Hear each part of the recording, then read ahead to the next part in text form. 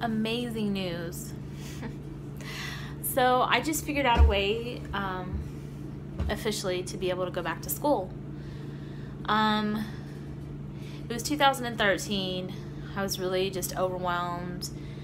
I don't think at the time I wasn't able to handle school emotionally and mentally during that time. So me dropping out, I felt okay about it. But since then, I've just been still, spinning my wheels. I was almost a straight A student when I was going to college. So not like in when I was like in high school, I was not a straight A student, but like when I was in college, I was. Anyway, I'm just so grateful that I can go back to school. I mean, there's nothing else better than having like that structure and just being able to learn and make goals and look forward to things. And it's like, I wish if I could like be in school for like the rest of my life.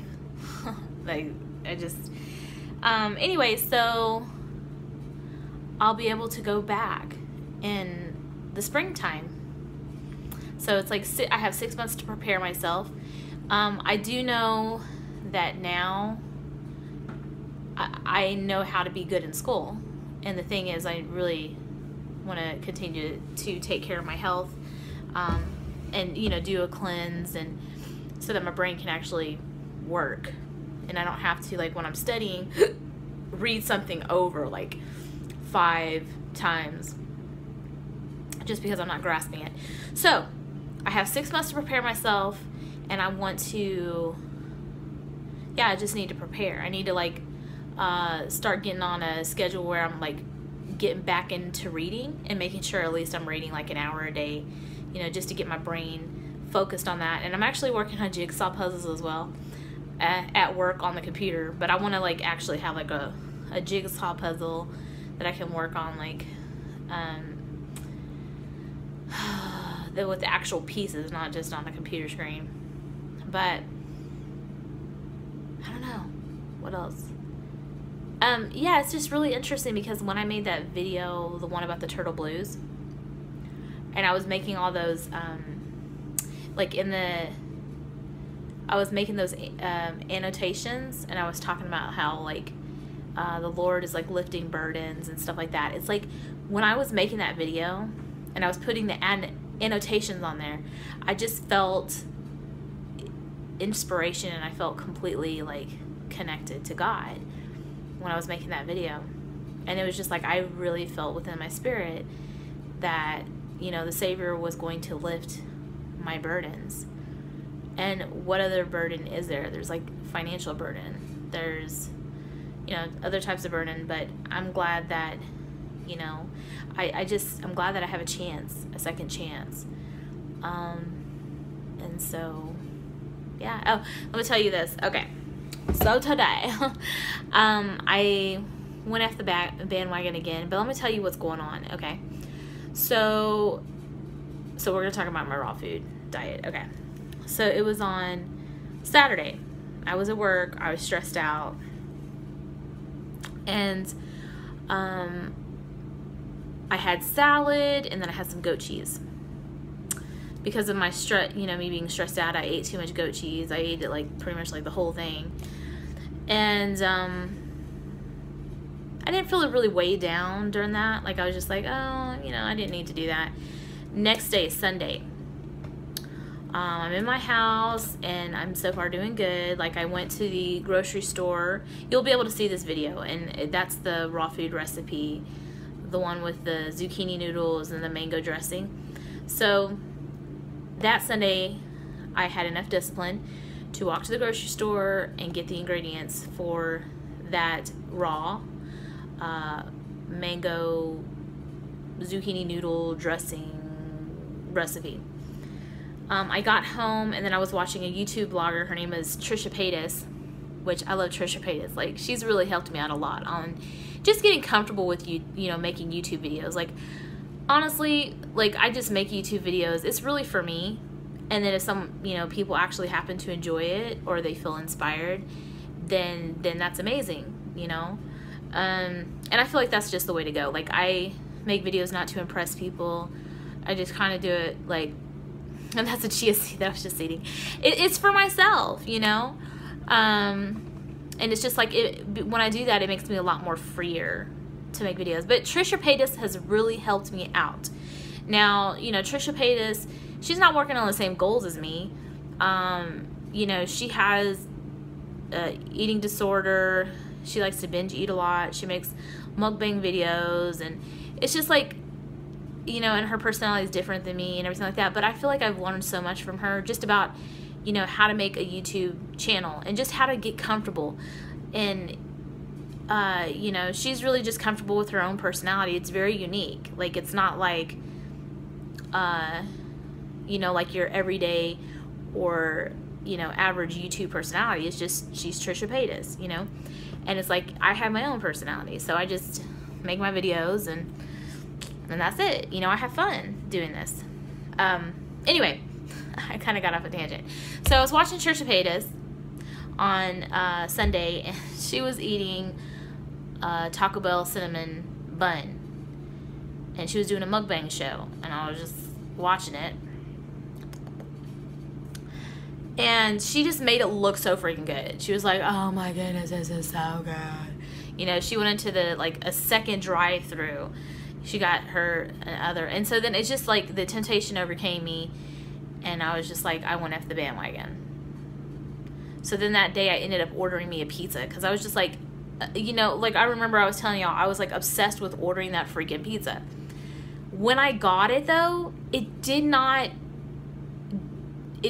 you know, produce the feeling that I was wanting it to produce. Like, you know, back in the day when I used to eat, there was something euphoric about it.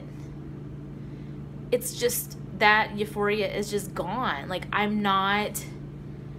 don't look forward to eating that stuff anymore. I just really don't. I just don't have any desire. Now,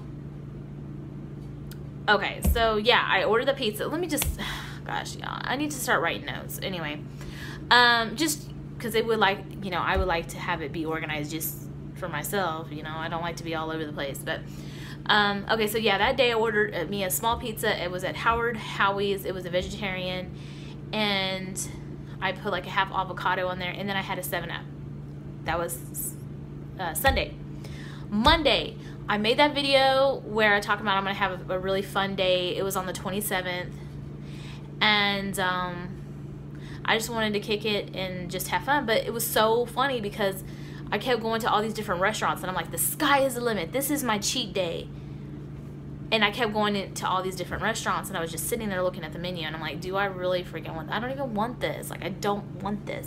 It's just like my brain, you know, the way my past brain would work is it would make me believe that I wanted this. So I went to, like, you know, 2 different restaurants. I finally ended up getting something. It was like at a sandwich place called Jersey Mike's. And it wasn't even good. Like, I mean, it wasn't bad. It's just, you know, my past self would have been like, oh my goodness, this is good. I want to get, like, you know, something else. Like, you know, I just was not fulfilled the way I used to be. So today, I'm just telling y'all what's going on, okay? So today, I was like, at first I was going to start off good, and then I had trying to eat the leftovers of that recipe that I made, which I'll show you on another video. But I went to Costa Vida, and I rationalized, and I was thinking like, oh, like I want to get me the chicken thing, you know. And so that was earlier today. And I did have a Taco Bell cinnamon bun, and I'm gonna tell y'all those things are good, but it's like I don't crave it, you know what I mean? So right now it's like 9 o'clock, and I just don't have the desire anymore. It just doesn't make me happy the way it used to. And I was making my green drink for tomorrow because I'm like, you know, I want to do the raw food now. I'm looking forward to it. It's like my body appreciates it. So I was making my green drink. I'm going to, you know, I put it in the fridge so I can take it to work tomorrow so that I won't try to rationalize my way of not, out of making it. And I took a little sip, and my body was just like, please, Virginia, put this back into your body. Like, please. Like, I could just feel, like, I don't want to, like, start crying, but it's like I could feel my body just rejoicing when I had that green drink. And it was like my body was just, like, filled with love. And it was just like, I want this. I don't want all this other crappy food. And, in the past, like, when I would eat, like, horrible stuff, it's like my body never wanted it, And when I ate that pizza, my body was, like, having to work overtime. So it's like I'm actually starting to feel that love for myself, And I really feel like it's so important to just love your body. Just love it. It's just a beautiful, beautiful gift. And just listen to your body. My body is telling me, like, it's very gentle with me. It was very understanding when I ate my pizza. It had to work overtime, and it was just like, oh, please, Virginia. But, it wasn't harsh with me. It wasn't mean to me. It was just, understanding. But yeah, when I had that green drink, I was just like, it's just like my body was just like, oh, thank you so much, Anyway, I just think it's so beautiful. Like, food is love. It truly is.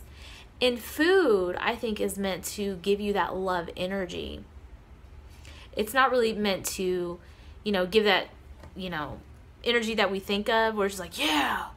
It gives you like a love energy where it's like you're filled with love and you just want to go out into, go out in the world and just love people. That's like the energy. That's like the true energy. Not this fake energy, like not, caffeine and sugar and crashes and all this crazy stuff. It's literally meant to fill your whole being with love and light and want to share that love with people. So anyway, I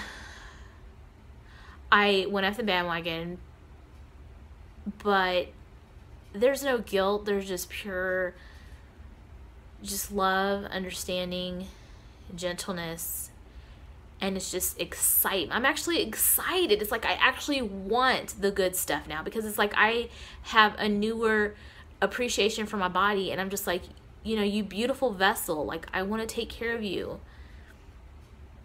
And so that's what we're here to do. Like, we're here to love other people, but we're here to actually get to that point where we can actually love ourselves, and be gentle with ourselves. Like, even, when we fall short or whatever, it's like we got to, anchor in that love and that's